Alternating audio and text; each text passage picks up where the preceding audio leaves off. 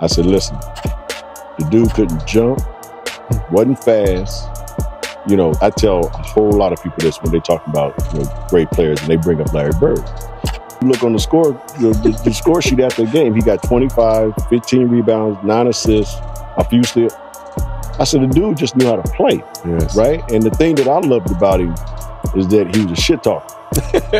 And I wish you would have got a chance to play against him, Robert, because I swear to God, you would have loved playing against him because the dude would just tell you where he's going, shoot it in your face, talk shit to you, and run back down the floor. Yeah. And he was just one of those guys that, you know, he just had it. You know what I mean? Yeah, he had it, and I saw it in college, and obviously saw it a whole lot closer when we get a chance to play against the Celtics. He was the biggest trash talker back in the day, but he would back it up.